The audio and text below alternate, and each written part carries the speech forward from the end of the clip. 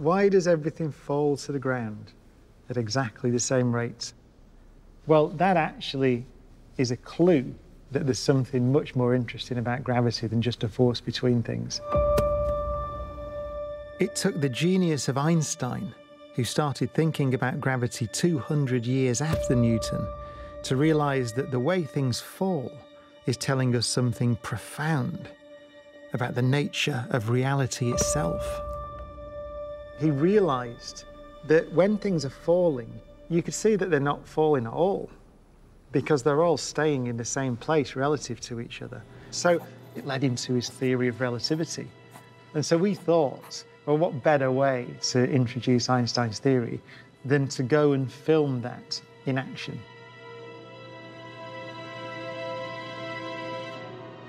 There is a place where you can see with your eyes what Einstein saw in his mind.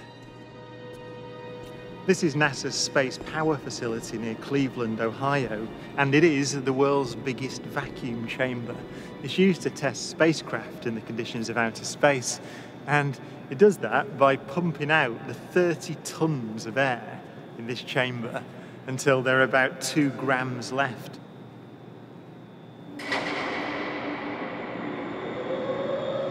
Galileo's observation that all objects fall at the same rate is correct, but it's far from obvious.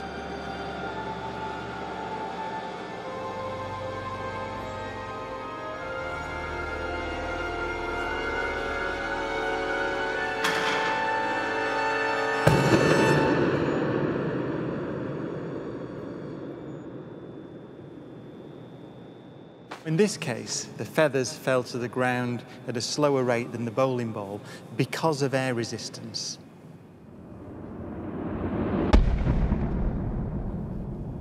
So, in order to see the true nature of gravity, we have to remove the air.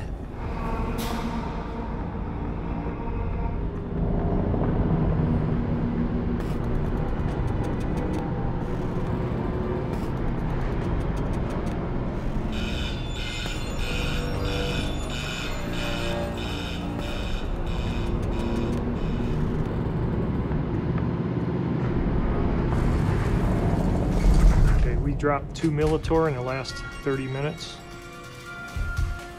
6104 manual, 10% open. Station 1, go for drop. PCB 30-1, pressure set point at 240 psi. We are go for drop. 10, 9, 8, 7, 6, 5, 4. Cameras on. 2, 1, release.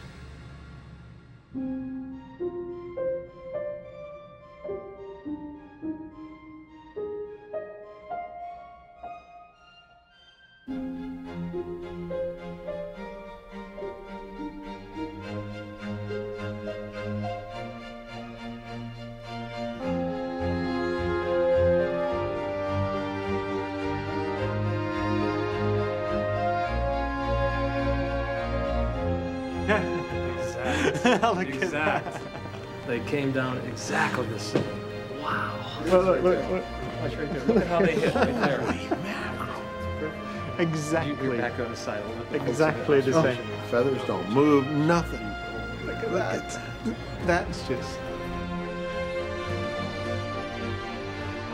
you know, and then we all realise, you go, we're applauding a force of nature. So why are we doing that?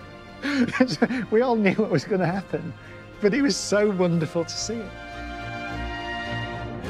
Isaac Newton would say that the ball and the feather fall because there's a force pulling them down, gravity. But Einstein imagined the scene very differently. The happiest thought of his life was this. The reason the bowling ball and the feather fall together is because they're not falling. They're standing still. There is no force acting on them at all.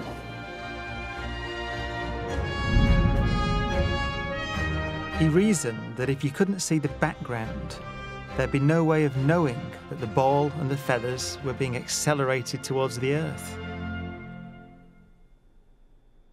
So he concluded they weren't.